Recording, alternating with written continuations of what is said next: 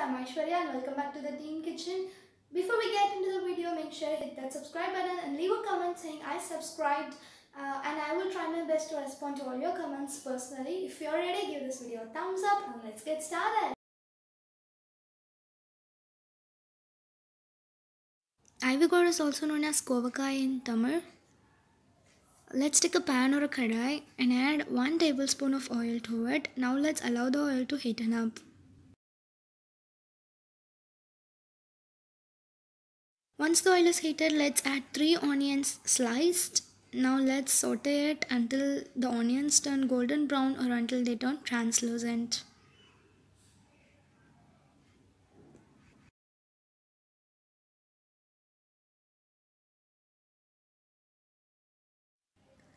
And now let's add 1 teaspoon of ginger garlic paste. You can also add chopped ginger and garlic. Now let's give it a good mix.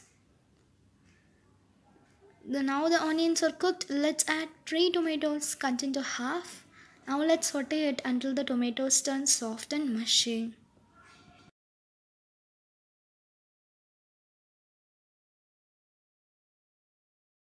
Once the tomatoes are cooked, let's turn off the flame and now let's transfer it to a blender and add water and grind it to a fine paste. Let's keep this aside and take another pan or a kadai. And now let's add 3 tablespoons of oil to it. Now let's allow the oil to heaten up.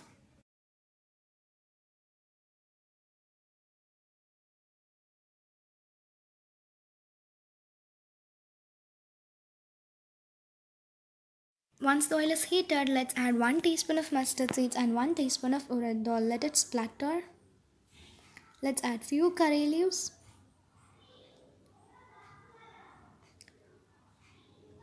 And now let's add 250 grams of ivy gourd approximately cut into thin slices. Now let's saute it. Now we are going to cook it until it is soft. If you want to check whether it is cooked or not, simply take a knife and try to pierce it. If it pierces easily, it means it's cooked. If not, cook it again. Now let's add salt to taste and let's give it a good mix.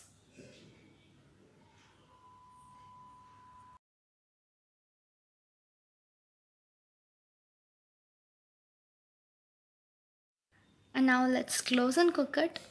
So after it had cooked, let's add the grinded paste and let's also add water if required, and let's give it a good mix.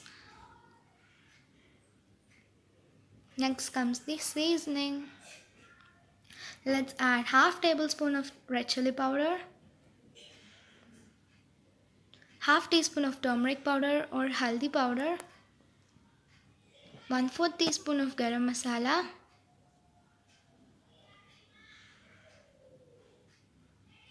and half teaspoon of coriander powder. Let's give it a good mix.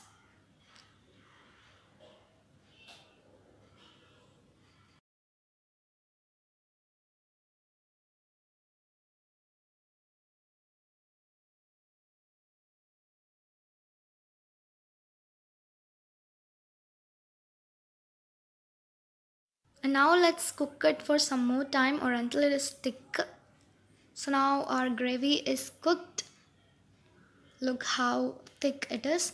Let's add half tablespoon of butter. This is optional, but the butter melts and give it a good taste. I really like it. Check out the description box for more Indian gravy recipes. Do try out this recipe and let me know how it came in the comment section below. You can follow me on Instagram at The Teen Kitchen. Give this video a thumbs up, share to your friends and family, leave your suggestions and comments in the comment section below and subscribe my channel for more such recipes. I'll be back with more recipes. Bye.